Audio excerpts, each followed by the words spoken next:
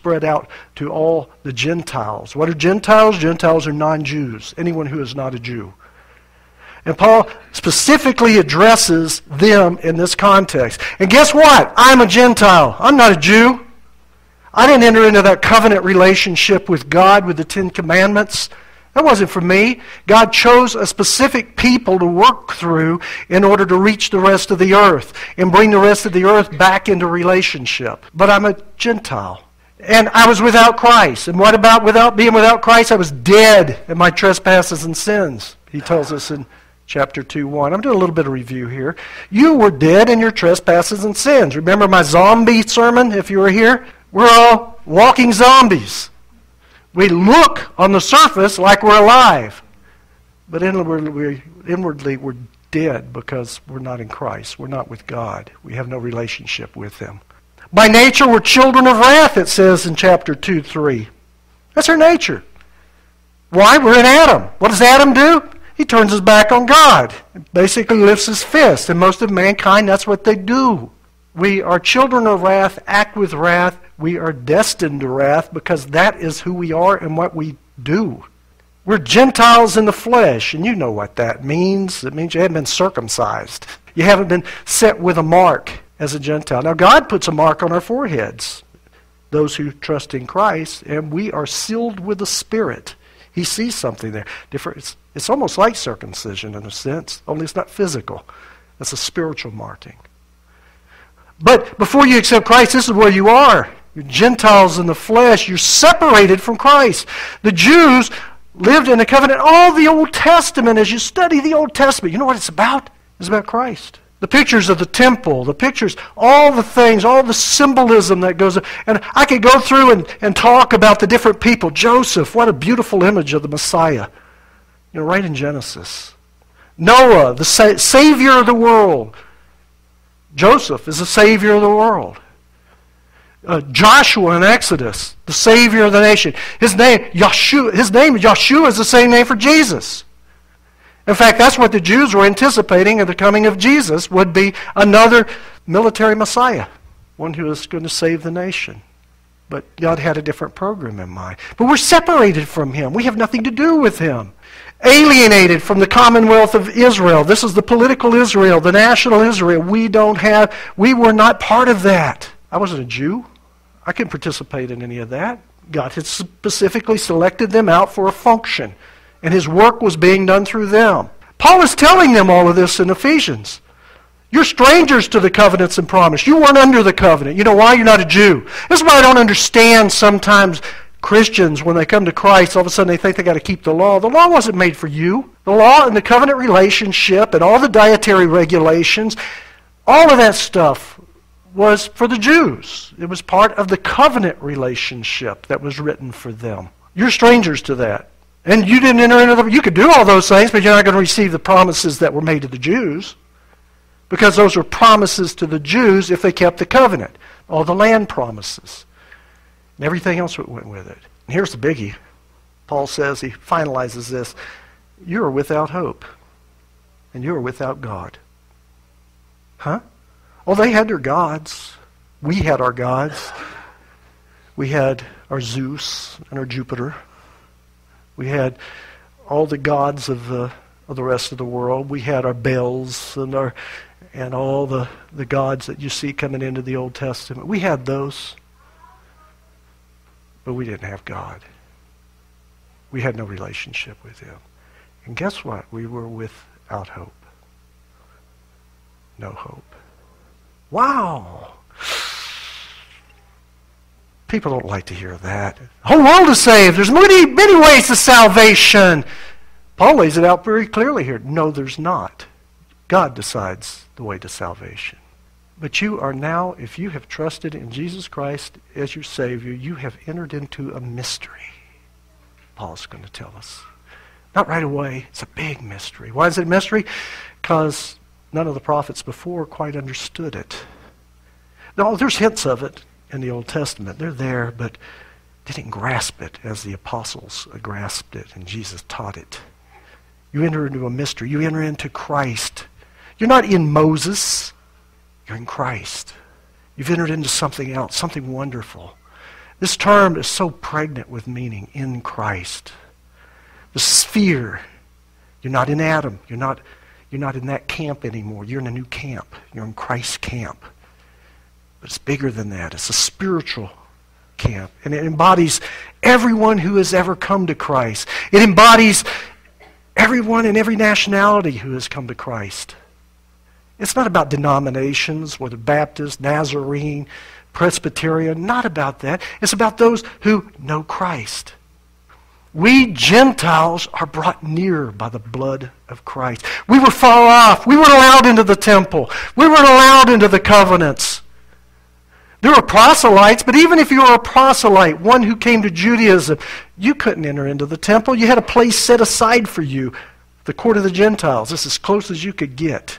But you're brought near by the blood of Christ. You're so far away before, but now you're close. You see what God's doing? He's breaking down all the walls. He's allowing us to enter into something that we weren't a part of. Christ is our peace, we're told. Our peace. Because remember, we were children of wrath. We were destined to wrath.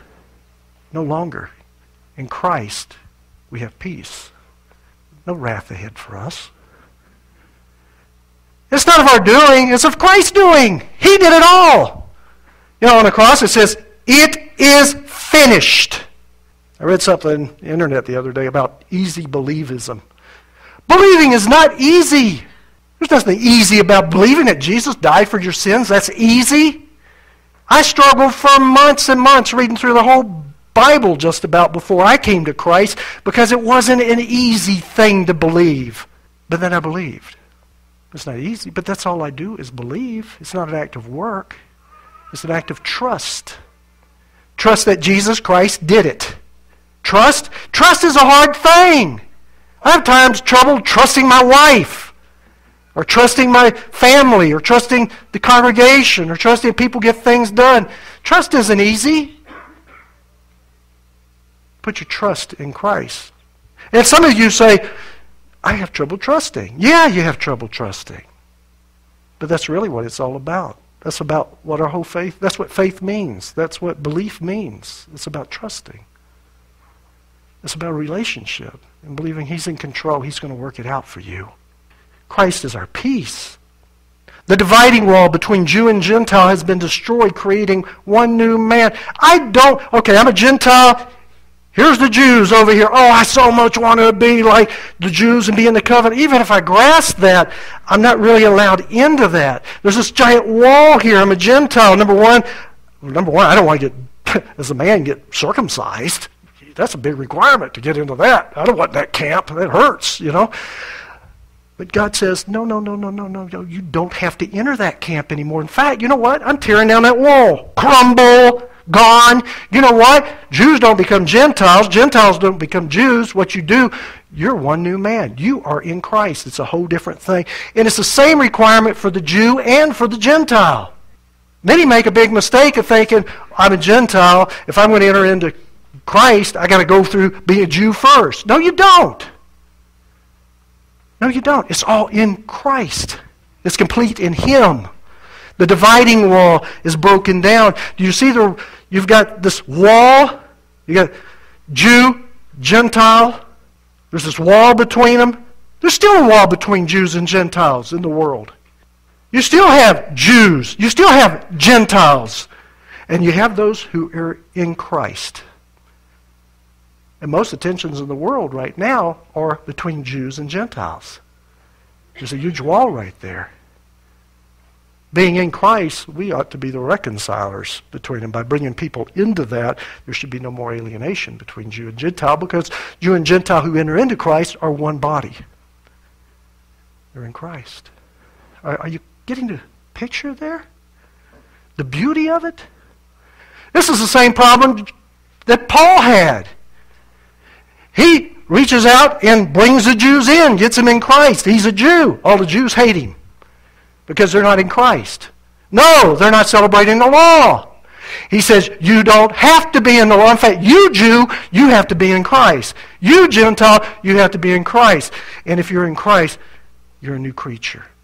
You're in one body. You're in one building. Well, the Jews don't like that.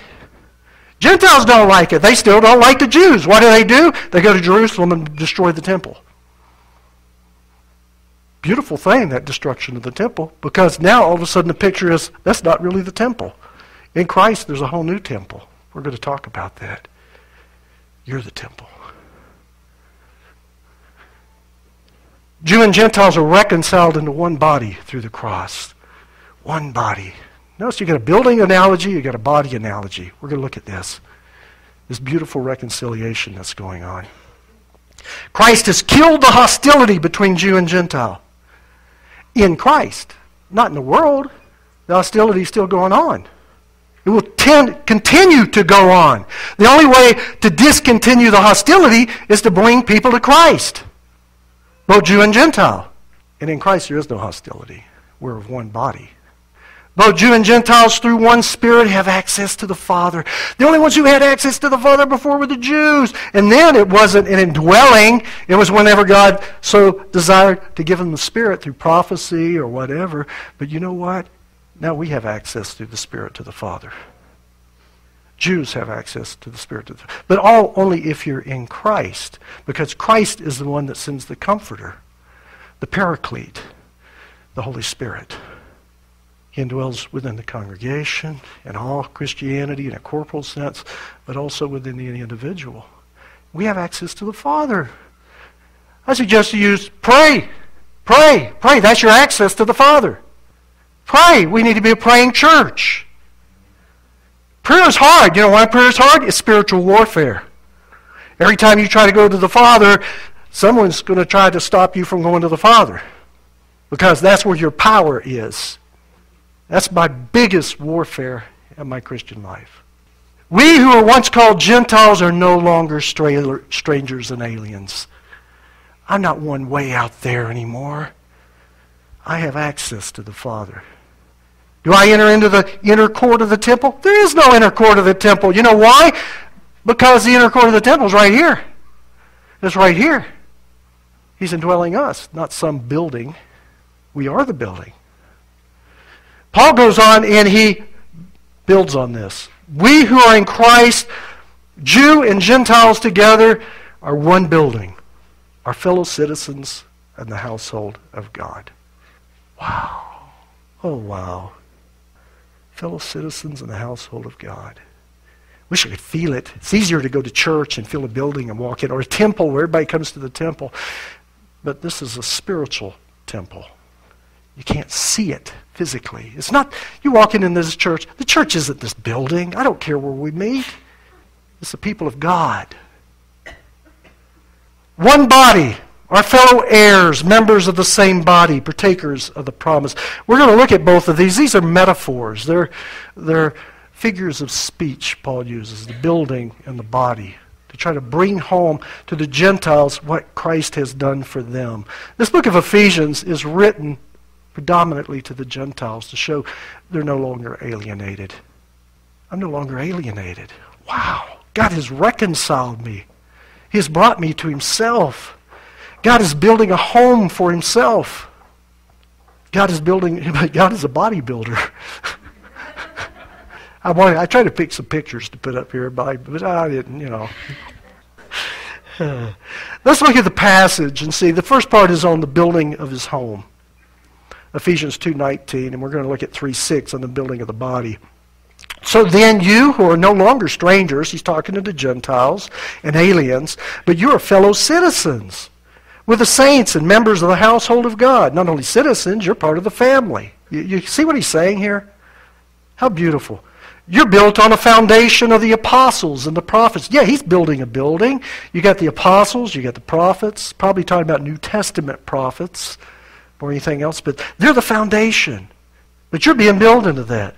Christ Jesus himself is a cornerstone, in whom the whole structure, being joined together, grows into a holy temple of the Lord. Here you got the temple analogy. You got the building analogy. It's growing. It's not complete. It's not finished. It's still in process. It's still under construction. In him you also are being built together into a dwelling place for God by the Spirit. Let's break this down a little bit. Well, let me go ahead and read the bodybuilder portion. For this reason, I, Paul, a prisoner of Christ Jesus, on behalf of you Gentiles. He is the apostle to the Gentiles. He's one of those building blocks in the foundation. Assuming that you have heard of the stewardship of God's grace that was given to me. He has. How the mystery was made known to me by revelation, as I have written briefly. When you read this, you can perceive you can perceive my insight into the mystery. Do you like secrets? That's what he's talking about. It's a secret. It's a mystery. Which was not made known to the sons of men in other generations, as it was now been revealed to his holy apostles and prophets by the Spirit. This mystery, the secret, is that the Gentiles are fellow heirs. They're members of the same body and partakers of the promise of Christ Jesus through the gospel. Oh, I'm so glad. Let's look at this mystery of the building first. So then you are no longer strangers and aliens, you Gentiles, but you are fellow citizens with the saints and members of the household of God. He's talking to the non-Jews. You're no longer strangers. You're no longer aliens. Notice one of the key things in Judaism. Anytime the prophets are speaking, whether it be Jeremiah or Isaiah or any of them, the condemnation usually has to do with keeping the law. You haven't taken care of the orphans, you haven't taken care of the widows, and you haven't taken care of the aliens. Aliens were those strangers who came in and wanted to be a part of Israel, couldn't participate completely in everything, but they were brought in, and they've always been a part of Israel. When you read the story about Ruth and Naomi, David is a descendant of Ruth. She was a Moabite. They were the enemies of the Jews. And you got these things constantly in the Scriptures where individuals are brought into the body and become full partakers, but you're not an alien anymore. Believing Gentiles are fellow citizens. We're part of God's kingdom, a new kingdom He's developed. And we're part of it. We have a political part in it. But not only that, we're part of His family. We're members of the household of God. It might be by adoption, but we're still through Christ, part of a family. I hope y'all grasp this. I hope you understand. I don't like so much to be called, hey, Brother Turner, whatever. and there's a brother in church, they really build on that or whatever. But we are brothers. We're brothers and sisters in Christ. We are a family. And I hope for many of you, you feel closer to people within your own family of believers, possibly, than your actual physical family. I do. I love my family. But I really feel closer in many ways to my Christian family. And I got family all over the world. I've got them in every nation because I was known so many missionaries. I got them in every state just about. I can go anywhere and I can find. And you know what? I can walk in to a church and I have a family member I never met before. Well, I don't have to do all the genealogies tracing my family. They're all over the place. Just walk in and find them. And some family members are tough to get along with at times. But, still. Built on a foundation of the apostles and the prophets, Christ Jesus Himself being the cornerstone. It's not a physical temple. And I think God had a reason for allowing the temple to go down. Remember the Samaritan woman? She goes to Him, well, we worship in these hills. And Jesus says, well, the Jews worship in Jerusalem at the temple. You worship up in these hills. But there will be a time where true worshipers will worship me in spirit and in truth. About 40 years later, the temple goes down.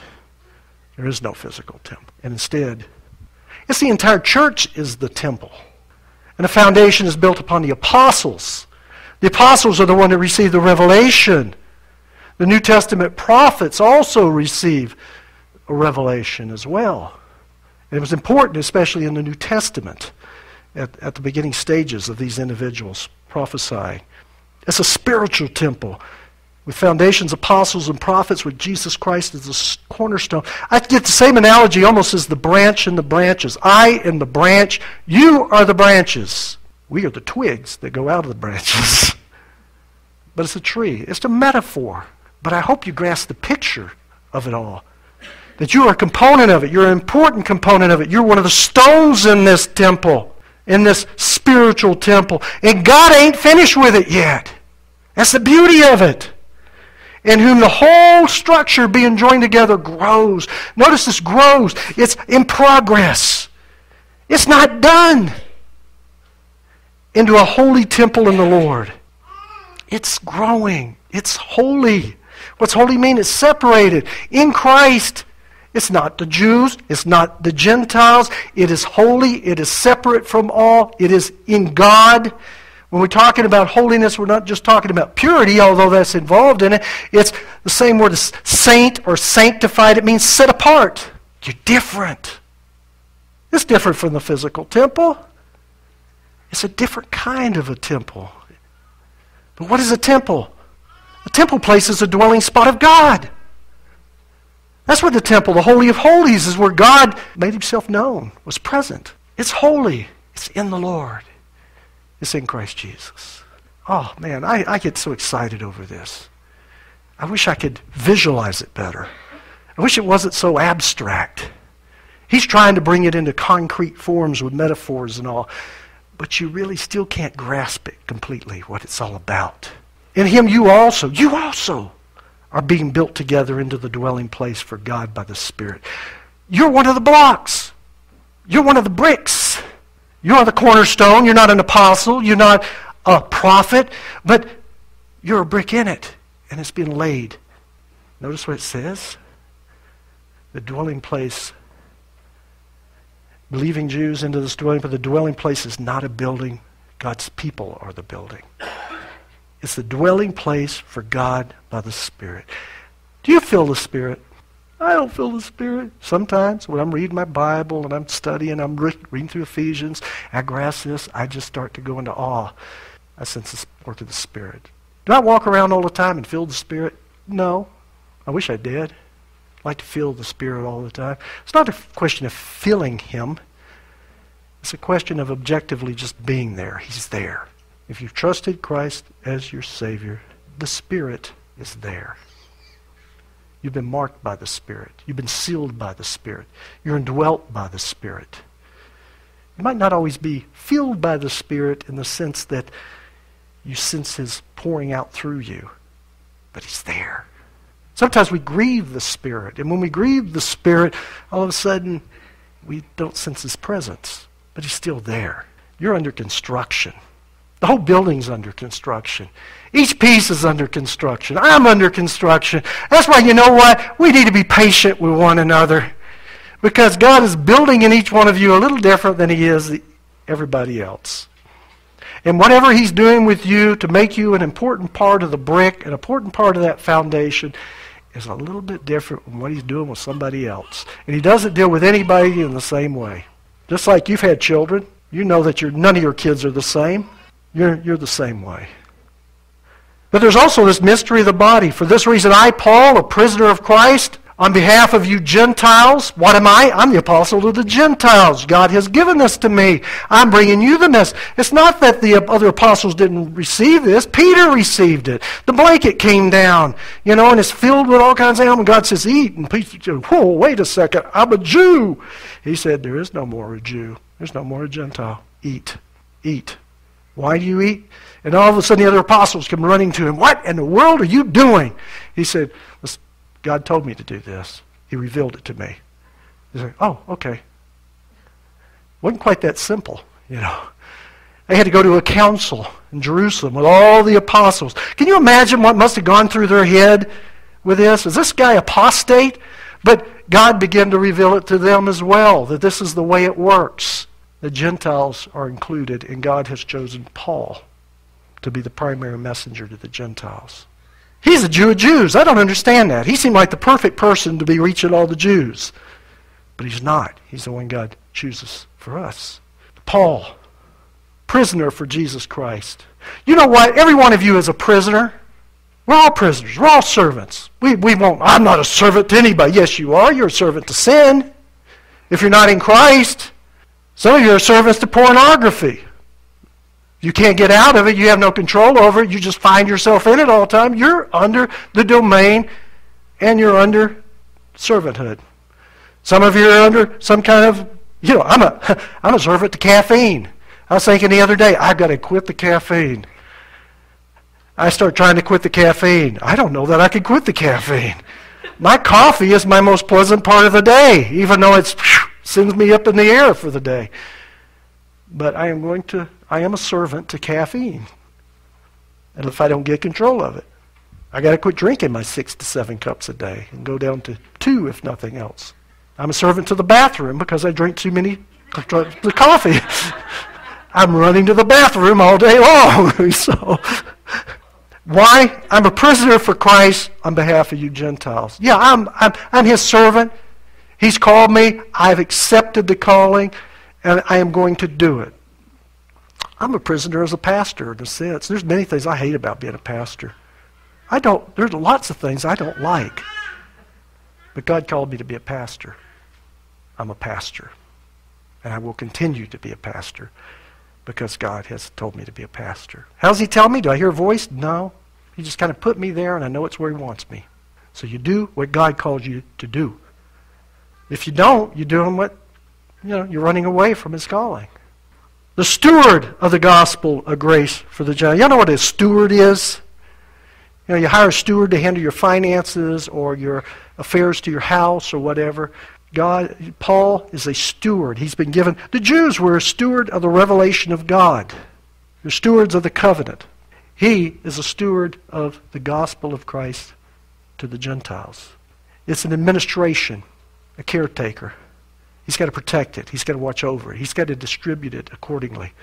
If someone gives me a stewardship over a large sum of money and asks me to distribute it to the poor, then I have to administrate and do it in an adequate way, not pillage from it or anything else, but do it as that individual has told me to do it. How the mystery was made known to me by revelation, as I have written briefly. How was this mystery? God told him. I don't know about you, God don't tell me much. I get my revelation from Paul. I get it secondhand. He gave it to Paul, I get it from Paul.